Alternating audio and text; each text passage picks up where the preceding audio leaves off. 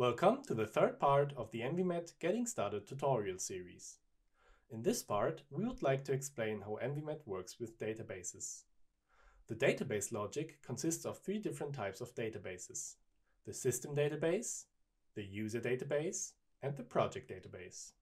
The system database cannot be edited by the user. However, here you can find the basic dataset provided by ENVI-met. The user database and the project database, on the other hand, can be edited by the user.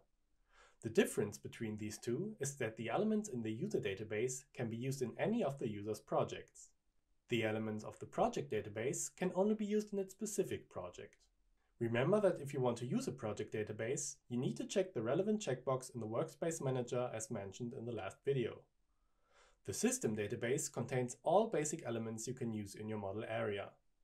If you want to modify the attributes of these elements, you must create copies in the user or project database. Your set of usable elements for your model area can then be modified.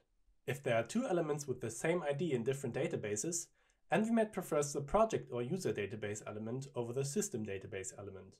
To make this more clear, we have prepared a little example.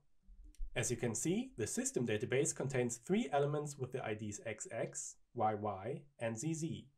The project database also contains an element with the ID XX and one with the ID AA.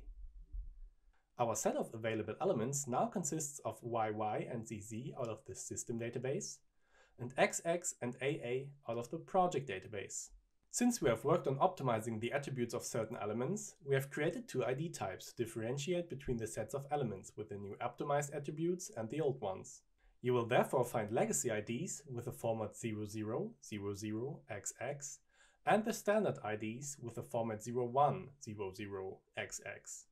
That's it for the third part, and in the following video of this series, we will explain the database manager. Thank you for watching, and if you like, you can visit our website or check out our other tutorials here on YouTube.